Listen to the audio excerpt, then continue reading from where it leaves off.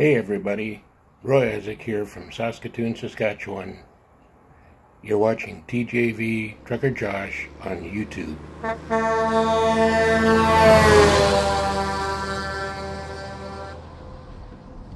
Well, Diesel, I'm sorry. I tapped your nose with the camera. I'm sorry. That was rude, man. Is that what you do in the morning? Hit people in the face with cameras? I'm sorry, Diesel. Look at me, I'm tired. I can't even see straight. You're a terrible person. Well, good morning, folks. Nobody woke me up and told me to move, so I guess this was actually a parking spot. Good. Good for me. I made a parking spot last night here at the Husky in Atchison, Alberta.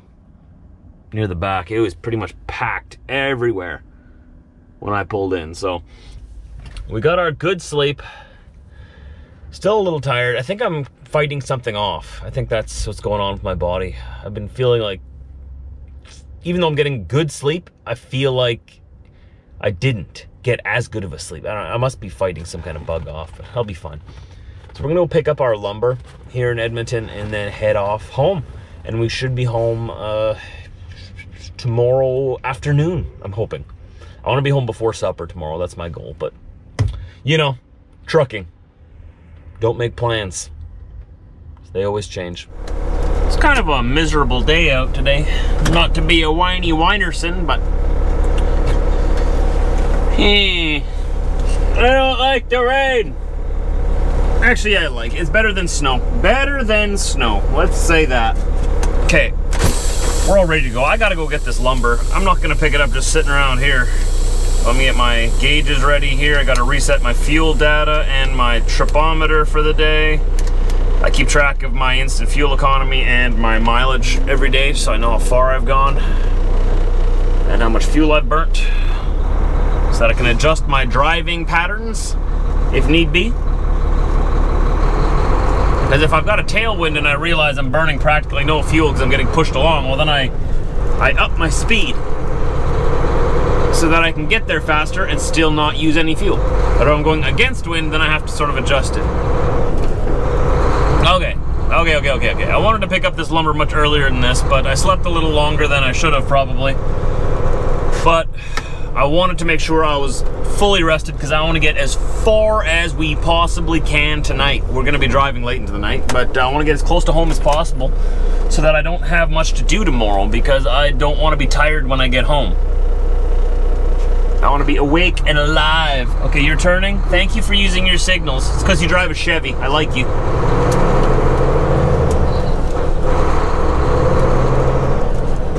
So let's drag our butts over to the lumber yard. Let's throw those sticks on the trailer. Let's tie them down. Let's not forget that crucial part.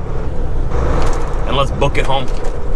Of course, my home time is all booked up and scheduled for me already. Well, not for me, by me. And I always have so much to do when I get home that there's just not a lot of time to do nothing. I was hoping to have a couple of days just to do nothing, but this load needs to be in Wisconsin, and I'm the man to take it there. The longest I can wait to leave is Monday morning. So I'll still have Friday, Saturday, Sunday at home. Sunday we're going to my parents' campsite because we have a family gathering, a late Mother's Day family gathering. And then, what else is going on? Saturday we might be going to turn left on Britt's dad and stepmom's campsite to help them build their deck. I want to help them do that if possible. And then Friday, I think Britt's friend is coming into town from Alberta. So, it's good. It's better than being bored, right? We always got stuff to do. I'd rather have lots of stuff to do and be running around than just be sitting around bored. Though some days, I have to sort of schedule them now, like adult life. I have to schedule my bored days. I remember when I was a kid, a teenager, man, I was bored all the time. Always going to my mom, hey mom, I'm bored, what should I do? Clean your room! I don't want to do that. What else should I do? Vacuum the floors! I don't want to do that. What else should I do? I'm just gonna watch TV. I was a typical teenager. Now, if I want to be bored, I have to like work it into my schedule. Be like, all right, 2 weeks from now, on Thursday, I'm gonna schedule a day to be bored, to do nothing. And then Thursday rolls around and I have 10,000 things to do and I'm not bored anyway. You know, I just like to play some video games. I just want to be a kid again sometimes. All of you young people who still live at home with your parents, watching my videos. On right to Highway 16 East. Enjoy it. Enjoy it while you can, all right? When you feel bored, just enjoy that feeling of being bored, because once you're an adult, you'll never feel it again. Never. I don't even remember what it truly feels like. With actually nothing to do. Or actually feeling like I have nothing to do. Maybe I'm just more responsible now, and I was more of a procrastinator and more lazy when I was a teenager. I was kind of lazy as a teenager, let's be honest.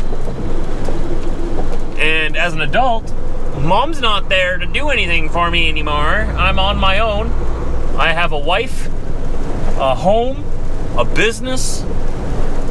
If anything's gonna get done, I have to do it. Well, that's not true. At home, my wife does a lot. Everything at home, pretty much my wife does. She's great. She's awesome. But for the business, for trucking, like now I gotta go pick up my lumber. No one's gonna do that for me. If I don't do it, I don't get paid. If I don't get paid, I can't pay pay for my house. If I can't pay for my house, I'm homeless.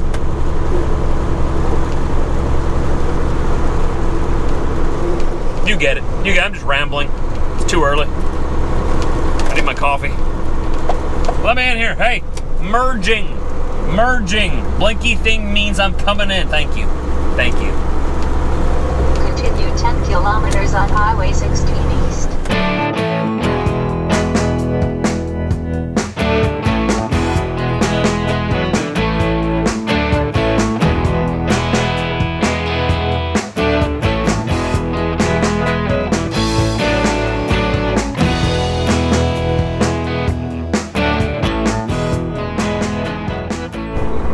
Lumber here, lumber there, lumber everywhere. Give me all your lumber, put it on my bed, I'll tie it down and take it to Wisconsin. Where would you like me? I'm following that guy right there, he's gonna tell me where to park. Where do you want me, buddy? Hey, bud. Bud, you're supposed to point to where you want me. Right here? Aha, okay.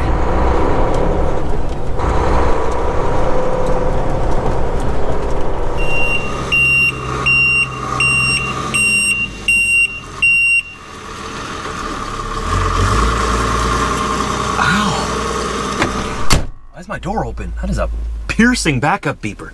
That is evil. I hate backup beepers. You know, a lot of yards, they don't have backup beepers anymore. They have like a backup scratcher sound.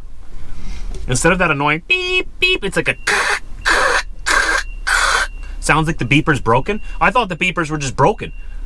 Then I asked about it. No, that's just the way they are. It's supposed to be less piercing to the ears, but still noticeable so people know something's going on to look up and, you know, there's a tractor backing up. I'm like, that is thinking. That is thinking. Hashtag get rid of the beepers. I hate backup beepers. I know what they're there for. I know they're to save lives. People gotta know you're backing up. I mean, there's gotta be a better way. Don't gotta annoy the heck out of the whole world. I got a grudge against them, okay? Leave me alone. He's just loading me up right now. There it is. Ouch. Listen to that thing.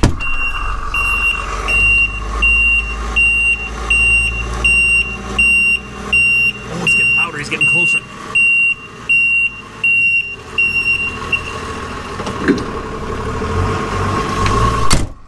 There's no mistake in this yard when he is backing up.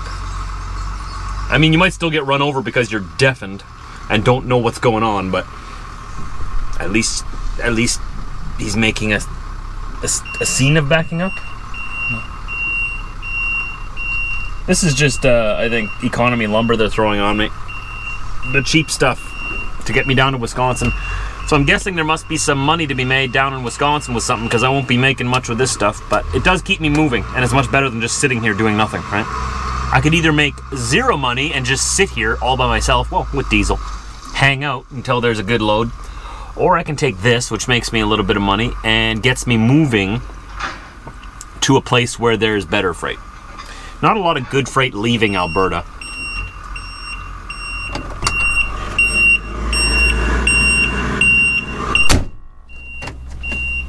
As I was saying, not a lot of good freight leaving Alberta. Lots of good freight coming into Alberta, not much going out. Alberta is one of those provinces that grows. It's an oil-rich province, right? It's a very wealthy province, but it's growing really fast all the time because of it. So obviously when you're growing, you need lots of materials to come in to build these buildings and infrastructure and stuff.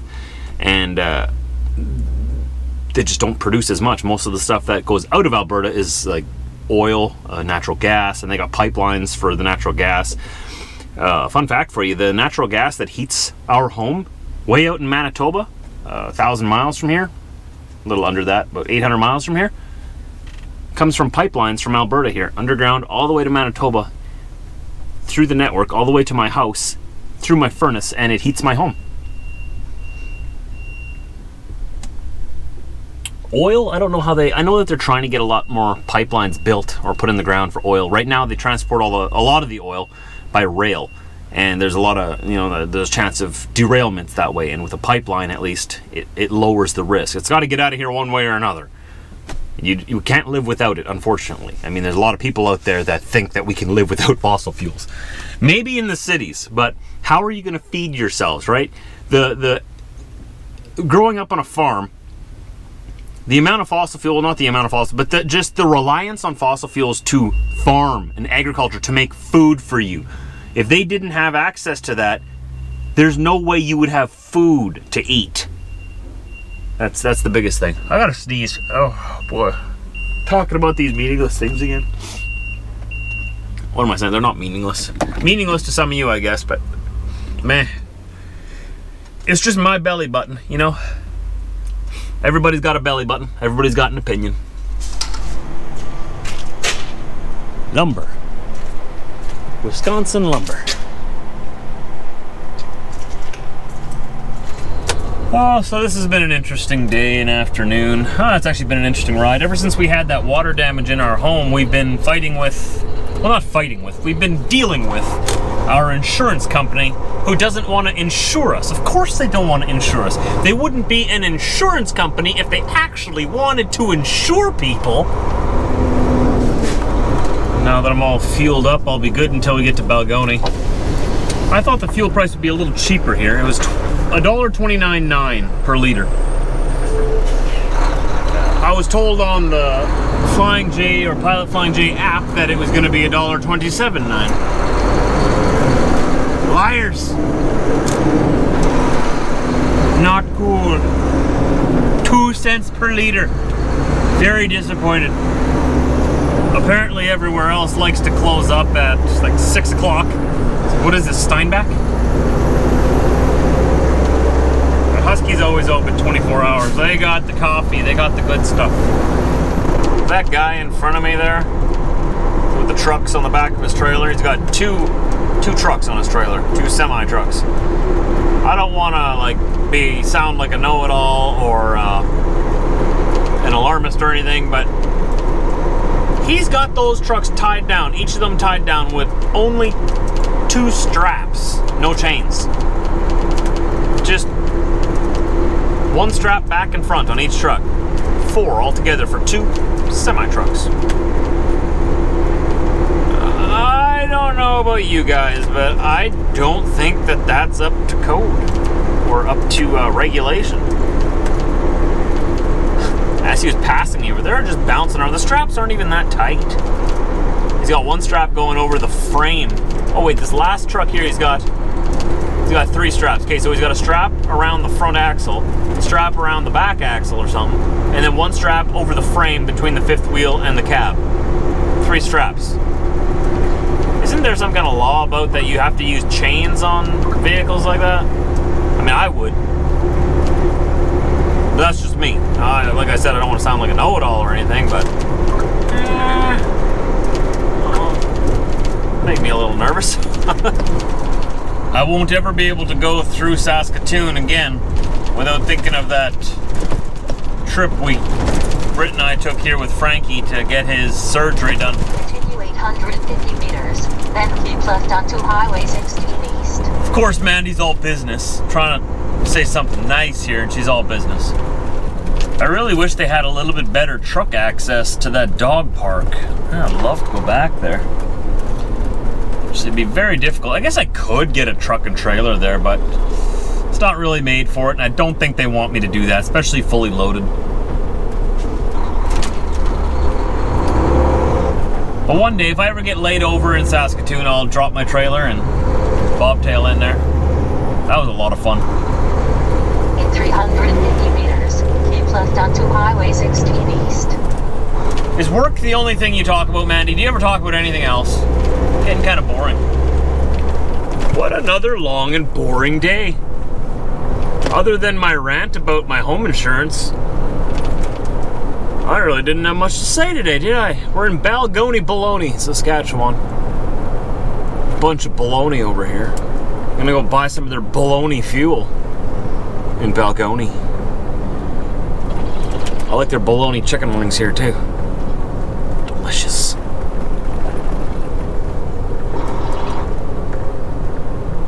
Oh wow, looks pretty full here. I'm gonna keep going. I want to go a little further yet. I'm actually gonna grab a coffee here because Trucker Josh ain't done yet. You thought you were rid of me? I don't think so.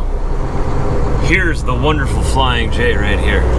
They got some go-go juice for me. The diesel juice. The juices that keep me moving. Turn left on 1. Quiet. So I'm just gonna fuel up here because it's cheaper here. It's $1.26.9. Hey, that's nice. It was actually the right price. That's the same price that was on the app, unlike the Flying J in Lloydminster. It was 2 cents off. Wasn't very nice.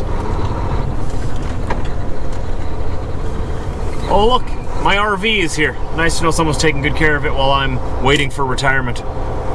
Check this thing out. That is beautiful. I got 35 years and I'm coming for you. 35 years. That's beautiful. Wow. I'm not going to be pulling a Dodge though.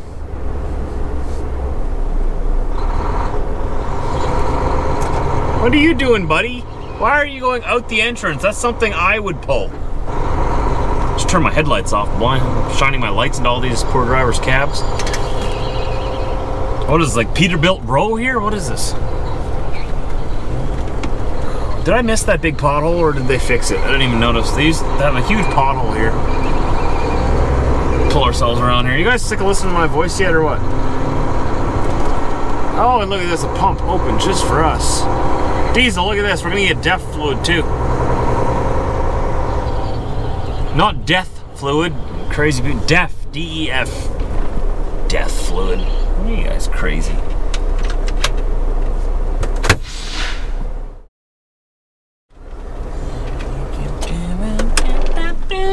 Why am I got like my sleeves rolled up. Why didn't I just take my sweater off?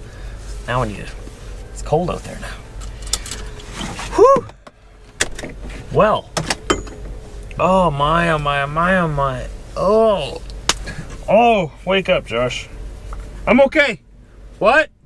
Diesel, you want to drive for a bit? And thanks for watching the vlog, guys. It will be continued tomorrow. Appreciate you guys tuning in every day. Appreciate when you guys subscribe and like. You guys are awesome. Alright, I'm pretty tired, but we'll see you tomorrow. Alright, take care and keep between the lines.